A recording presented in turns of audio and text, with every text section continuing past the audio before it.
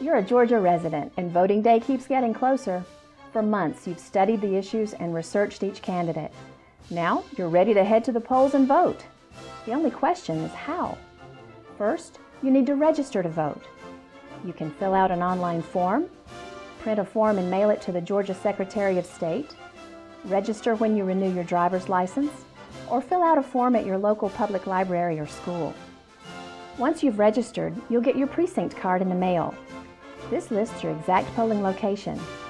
You can also find out where to vote and see a sample ballot by logging into My Voter page on the Secretary of State website.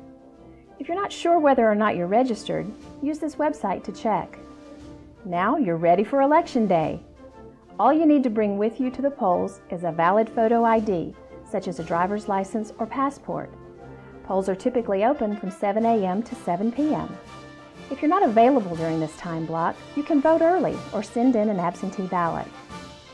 Request an absentee ballot with a form on the Secretary of State website. You can mail, fax, or email the form to your local county Board of Registrar's office. It's safest to send in your ballot at least a few days in advance to make sure it arrives by Election Day. In Georgia, you can vote early without giving a reason. Just contact your county voter registration office or visit the Secretary of State website for the early voting locations and times. And that's it. Pretty simple. Now ready, set, vote.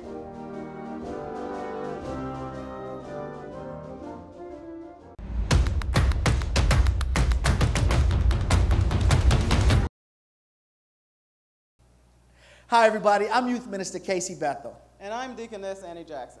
You know, Ms. Jackson, one of the things I've been thinking about recently is about how much I've grown during my time here at New Mountaintop. I can agree. My family and I have benefited from Bishop Lippman's preachings and teachings since we've been here. But I bet everybody out there, if they thought about it, have stories just like that about how Bishop Lippman, through his ministry, has helped them become better people too. That's why we're here to encourage you to join us for something special we're doing right here at the church. Our church is planning a drive-in worship experience in celebration of Bishop Lippman's 14th anniversary. That is correct. This event will be held in the lower parking lot near the administrative building. You can enjoy the service in your car in the comfort so that we can practice social distancing. But just because we're socially distant and safe doesn't mean we won't have fun. It's going to be exciting. Brand new music. Bishop Lippman's going to preach a special message, and we're going to praise God for our man of God, October 11th, 9:30, right here at the church. That's right. So please join us. Save the date, October 11th, 9:30 a.m. See you there. Good morning, New Mountaintop. My name is Reverend Melissa, and I'm super excited I get to do the call to worship with you today. I'm not going to prolong the time, as always, and I'm going to jump right into the Word. So I'm going to be coming out of Mark chapter 2, and I'm going to begin reading at verse 10 through 11, and this is what the Word says, amen. It says, "But I want you to know that the Son of Man has authority on earth to forgive sins. So he said to the man, I tell you, get up. Take your mat and go home." Amen. I just want you to be encouraged by this scripture, church. I want you to be encouraged because the enemy has sent somebody to talk into your ear. Amen. The enemy has sent somebody to tell you, to make you doubt that the God you serve doesn't have authority. Amen. But I want you to know that the Son of God has authority on earth. Amen. He has the authority to forgive sins. Amen. He has the authority to call those who are dead to rise again in life. Amen. I want you to be encouraged. Amen. That the God who has authority over the earth knows your name. Amen. And I want you to just get empowered by that, get encouraged by that, and know that he tells you, take up your mat and go home. Amen. I want you to know that you're going to look the enemy right in the face and tell them, I serve a God who has all authority. So all those lies you telling me, I'm just going to ignore it. Amen. I'm just going to disregard it. Amen. Because I serve a God who has authority. Amen. Church, be encouraged. Amen. That God has all power. Amen. New Mountaintop, this is your call to worship. Be blessed. It's time for worship.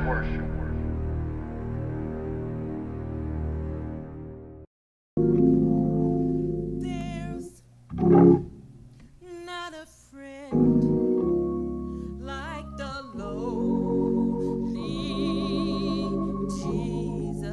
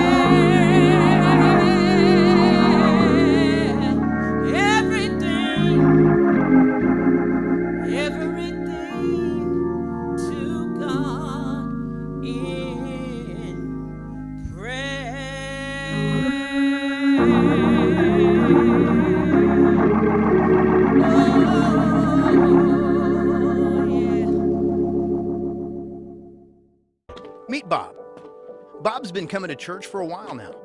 Amidst the busyness of work and life, he wants to grow closer to the Lord, but he feels like something's missing. He reads his Bible, well, sometimes. He's attending a home group and even listening to podcasts of old sermons. But try as he might, he just feels like something's missing. Then Bob heard a teaching on giving financially.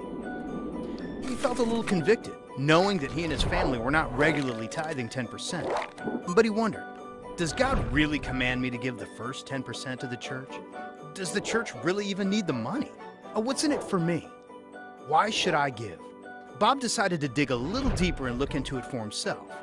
So he opened his Bible and really didn't know where to look. So he Googled Bible passages about money.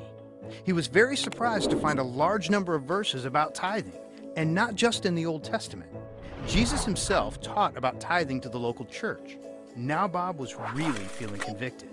He was beginning to see why the tithe was so important. It wasn't about the church needing money or trying to scam him in some way. It was a question of the heart. Bob repented of his disobedience and he started to return the first 10% of his income to God. He was pleasantly surprised to see breakthroughs in many areas of his life. His relationship with his children, his marriage, and even his finances began to improve. Bob thought back to one of the verses that he'd read about the tithe. "Test me in this, says the Lord Almighty, and see if I will not throw open the floodgates of heaven and pour out my blessing upon you."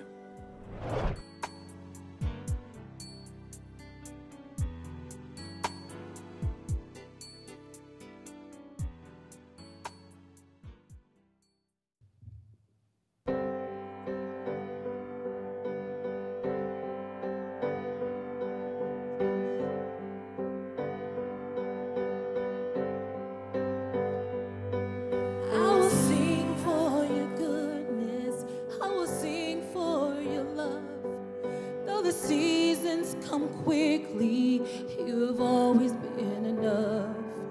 Though the nights may get darker, though the waiting seems long, you have always been faithful to remind me of your love.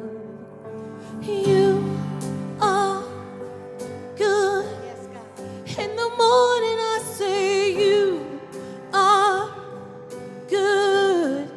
In the evening I say you are good.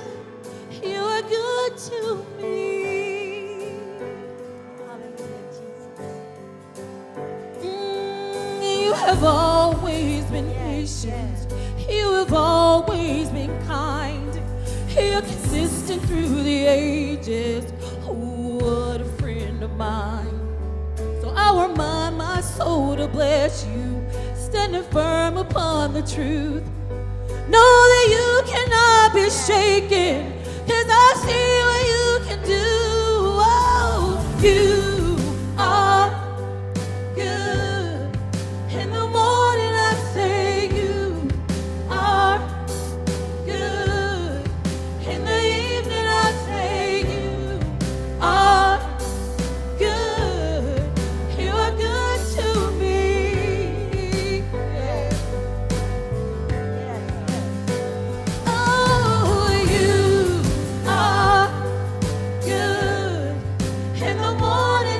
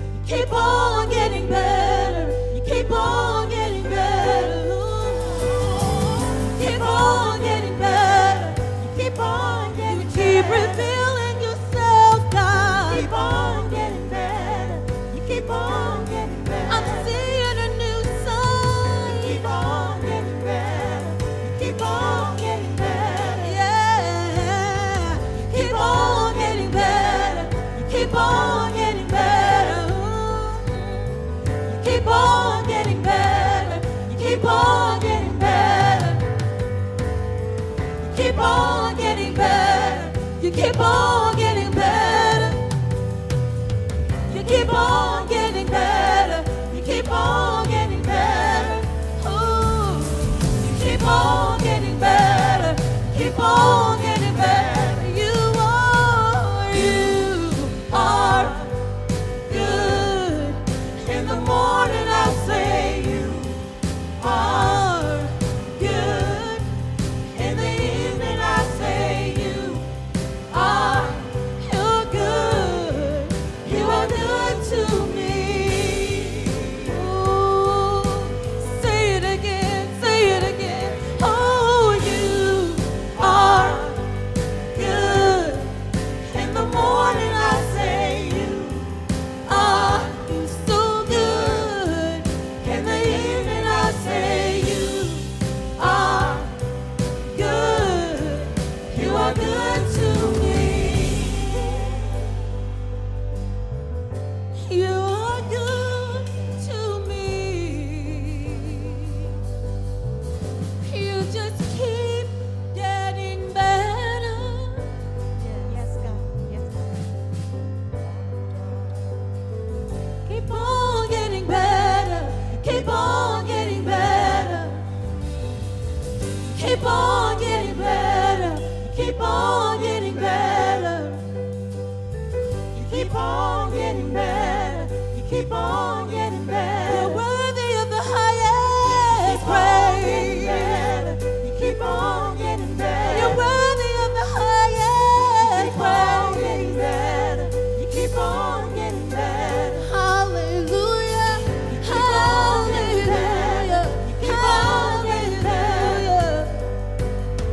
You keep on getting better. You keep on getting better.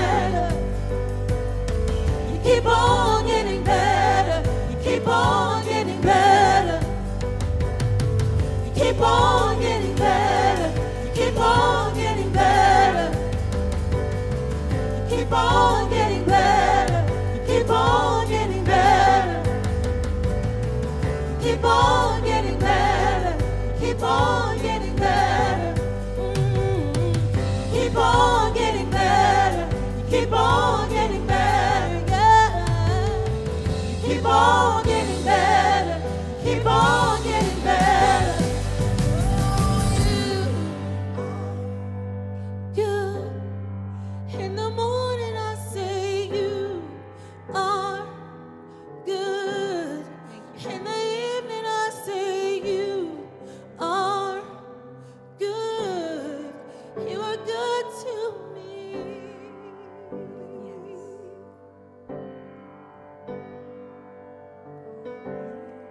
Are good.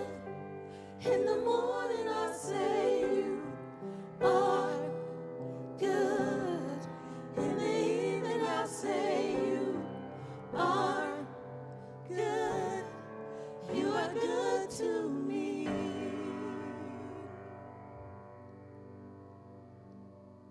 Well, grace and peace, and welcome to the Weekend Word.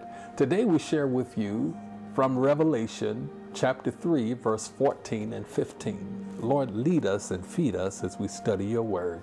Amen.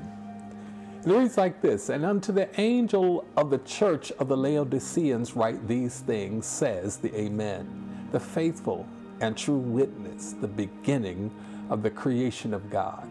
I know your works, that you are neither cold nor hot. I could wish you were cold or hot.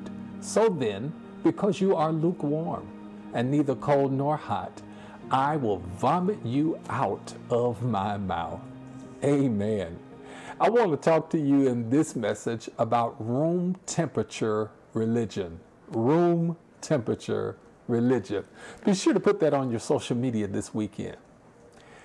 Jesus, as he has done with the previous 6 churches, also with this 7th church, adapts the words of his sayings to signify those important attributes of how the church in that city represents the city that it is in. In this case, Laodicea was known for its wealth. They were known as a manufacturing location for special eye salve. As well, they also produced glossy black wool cloth. It was located near Hierapolis, where there was a famous hot spring, and also to its other direction was Colossae, which was known for cold water. The Lord presented himself here as the Amen, signifying in the Old Testament the truth that he is and the truth that he would speak to them. The Lord was about to tell the church at Laodicea some truths that they were not ready to receive, neither were they ready to hear concerning their spiritual condition. And unfortunately, they would not believe the diagnosis of their spiritual X-ray. The church at Laodicea was blind to their own needs, and they were unwilling to face and to literally see their issues. The truth of the matter is that when we are caught up in the sin of seeing ourselves better and bigger than we truly are, we too are in need of some eye salve. Because if we want God's best for our life and even for our church, we have to be honest with God and let God be honest with us. The Bible teaches us, ladies and gentlemen, that Jesus addresses this church, and the Lord seeks to help them to now see themselves for who they really and truly are. Let's look at this church, because there are 4 areas that Christ indicates and demonstrates that the church of Laodicea had room temperature religion. Number 1, they had lost their vigor. They had lost their vigor. In our Christian life, there are 3 spiritual temperatures. There is a burning heart that's on fire for God, according to Luke 24:32. There's a cold heart, according to Matthew 24:12. And then there is a lukewarm heart, or room temperature heart, according to Revelations 3:16. Now, the room temperature or lukewarm Christian is a person who is comfortable, complacent, and doesn't even realize that they have a need spiritually. And they may not even feel that they are in the condition that they are. But both the cold water from Colossae and the hot water from Hierapolis would be lukewarm by the time they got it piped all the way to Laodicea. As believers in Jesus Christ, we have every reason to be fervent in spirit, fervent in prayer. It's a vital and essential attribute in our lives as Christians. The disciples at Emmaus, they listened to the word, that their hearts became warmed. When you come to church, when you hear God's word, even via technology, if you are receptive to it, it ought to have some heat in your life that causes you to feel life and embrace the challenge. Now, we all enjoy beverages either hot or cold, but one that is room temperature is flat and it is stale. That's why at the restaurant, the waiter or server will keep adding hot coffee to your cup or adding water to your cup, because it is important to understand in thermodynamics that closed systems eventually turn into no more energy. And when nothing is added from the outside, the entire system will die and or decay. And except we add fuel to our spiritual fire, the hot water in the boiler of our soul becomes cool. Without electricity, the refrigerant in the freezer becomes warm. The church cannot be a closed system. Jesus says in John 15:5, without me, you can do nothing. The Laodicean church was independent, they were self-satisfied, and they were secure. They said in the writings of Revelation here, we have need of nothing. But all the while, their spiritual power had been decaying, and their material wealth and glowing statistics were but shrouds hiding a rotten corpse underneath. The Lord was outside the church trying to get in, according to Revelations 3 and 20. They had lost their values in verse 17 and 18. The church of Smyrna thought itself poor when it was really rich.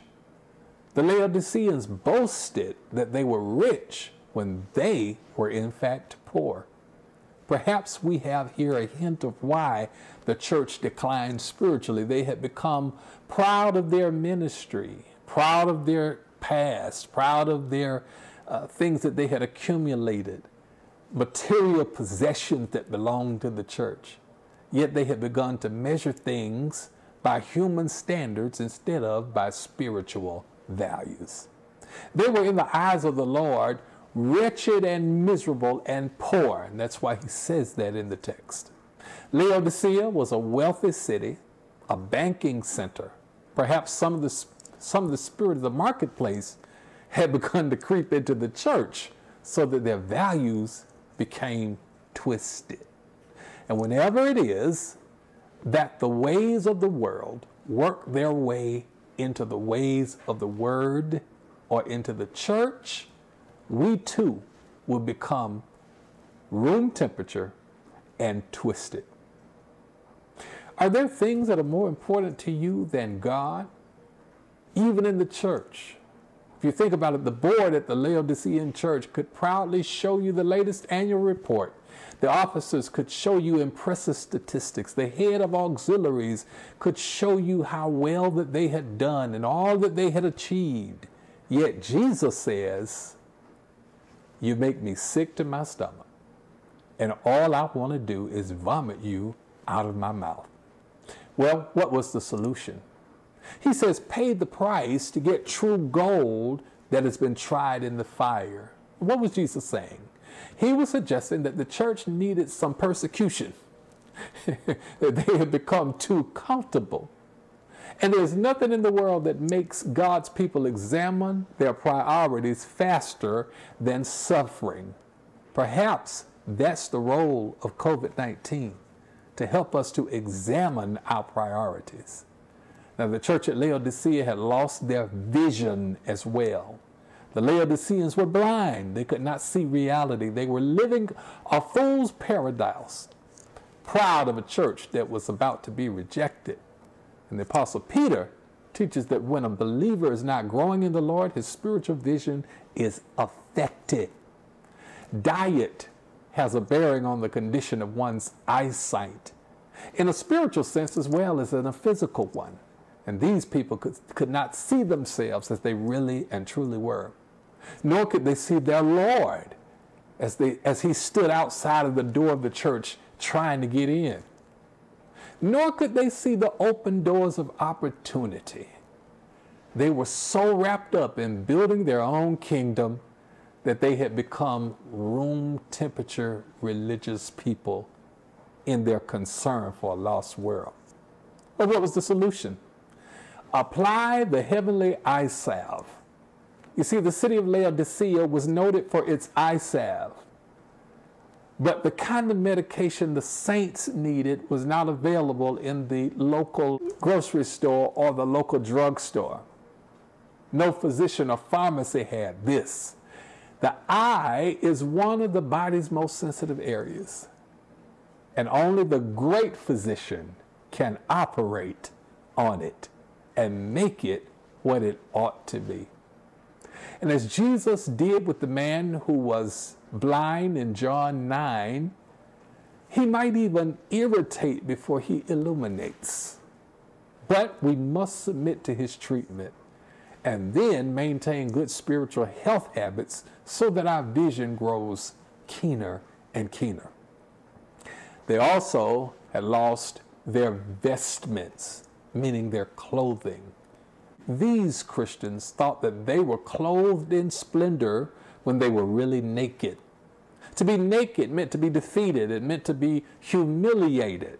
And the Laodiceans could go to the market and purchase fine woolen garments, but that would not meet their real need.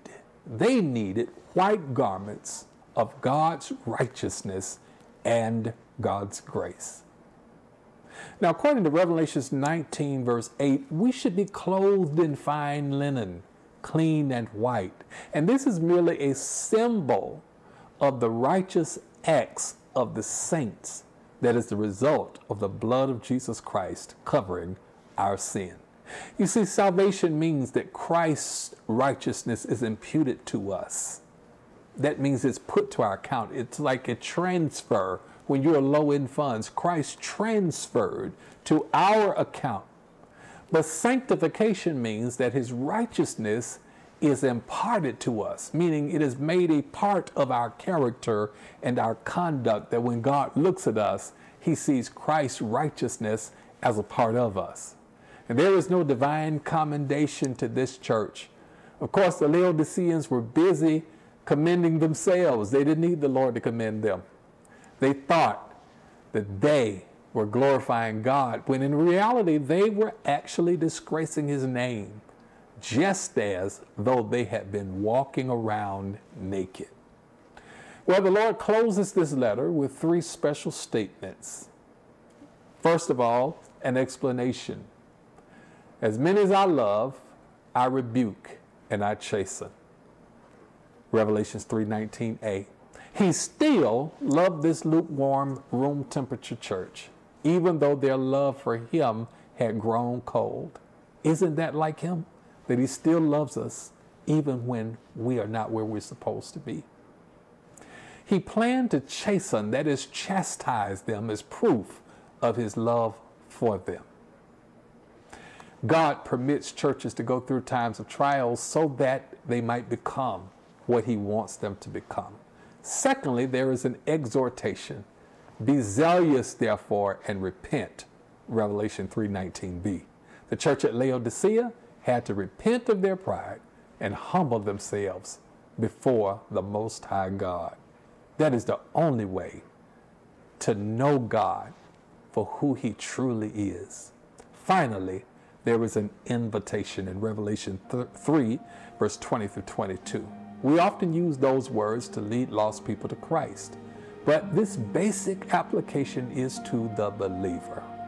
You see, the Lord was outside of the Laodicean church, and he spoke to them as an individual, saying, I'm standing at the door knocking. If any man hear my voice, open the door, I'll come in and sup with him and he with me. Well, God bless you, my friend. Thank you so much for listening to the word. Let me pray with you very quickly. Lord Jesus, help us to have a heart for you. Thank you for these spiritual x-rays that we've been able to examine our condition. Now, God, work in us and work on us that we may prove to be yours. In Jesus' name, amen. God bless you, friends. I'll talk to you all next week.